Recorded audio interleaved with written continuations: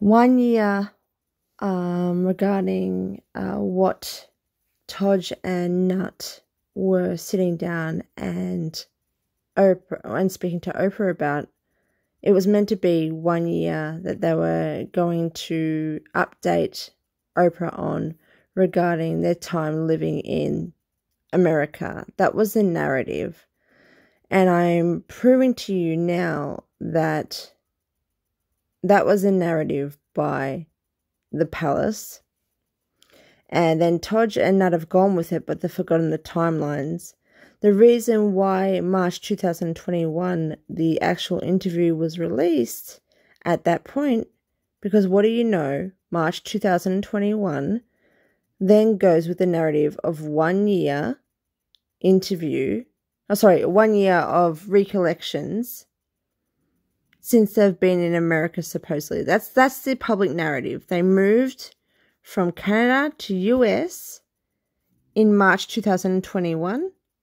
And then from March up until early July, they were living at Tyler Perry's home. And then they moved to Montecito, if you can recall that. So just let's compare this to the last video where Todge and Nut still go with the 1 year narrative, but Netflix doesn't seem to align with what they're saying and tells us that the interview was held in January 2021. Meaning that 1 year ago was January 2020. And then if we go by Todge's 5 months in Windsor and then he was living in the US, well, that goes back to October 2020. 1 month or so that Fiblet was in the womb. Yeah, this is a big deal. I know Oprah's been working on the questions all weekend long. I'm told that nothing is off limits. Nothing is off limits. All right. She can ask anything she wants. The couple really want this to be an interview in which they can sit down and tell their side of the story. Up until now, we've heard versions of their story through the voices and the retelling of other people. This is their first opportunity to sit down and talk about the past year in their own words. It's a very real thing to be going through. Opportunity to sit down and talk about the past year in their own words. Royal Roader's Daily Mail, and I'm sure others as well, at that time, this is 3rd of March 2021, do state that it was a year that they were recording about as well. So further confirming that this was the narrative that we were meant to believe. Just going to... Oprah has promised viewers there will be shocking revelations and no subject off limits in the candid discussion with the couple who have been at odds with the rest of the royals since stepping back from their royal duties last year, while contacting them on the same day. And having regular contact with his grandmother, actually better than ever, better than his whole life, while he's been living in the USA. In the transcript of the Oprah interview, Todge also confirms that it was regarding the year that he was being interviewed for. He says, "This year has been crazy for everybody." Previously, he said, I'm paraphrasing here, something about for the last year that he's been in communications with Her Majesty the Queen more times, or more regularly than he was prior. Like his relationship was better, actually much better over the last year, him living in the US, than it's ever been him living in the UK. In the transcript of the Oprah interview, Todge also confirms that it was regarding the year that he was being interviewed for. He says, "This year has been crazy for everybody." Previously, he said, I'm paraphrasing here, something about for the last year that he's been in communications with Her Majesty the Queen more times or more regularly than he was prior.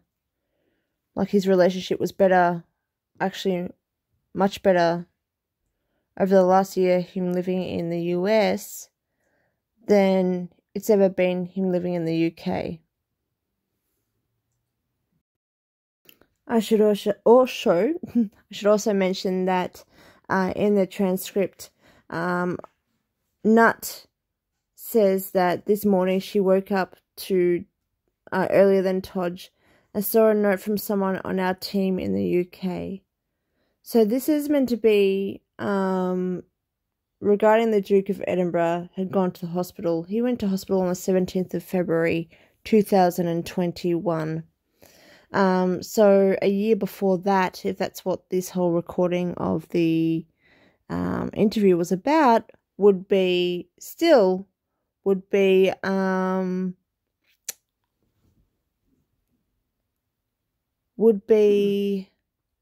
sorry, I just had a mental blank, would be February 2020. That is still way before Megxit. Megxit happened in March 2020. They were still living supposedly in Canada by that point and had fled during COVID. Do you remember? So this is still debunking everything that we've been told and sold. But it is a really important point that they still have a team in the UK as non-working royals. And she still, despite everything that happened to them, which is completely fabricated and untrue, and used to distract you and manipulate you into believing the reasons as to why they moved to the US, supposedly, that they were still in regular communications with Her Majesty the Queen. Now just remember that Nut has just said regarding that Prince Philip being in the hospital on the 17th of February 2021 that she was pregnant and had her bump that size on 17th of February 2021 with Fiblet. Do you remember that February the 14th, so 3 days earlier, on Valentine's Day, she put out these amazing non-Photoshop photos of Miss Anne Harriman, this guy has fought for truth and freedom and his own defense because these photos are legit and authentic. Look at her bump. Look at her bump. February 14th, 2021, or before that, this is her bump. Now let's compare to 3 days later. 3 days after Nut's Valentine's Day shot of her being a balloon or a beach whale, at that size and scale of being pregnant, 3 days later, she looks very deflated. Do you see how this is one big joke that we're not laughing about? This is the line to our throne that's been fabricated.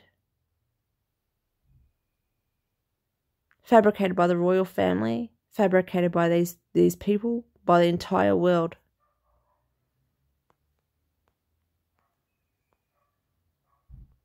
Look at that. Look at that joke.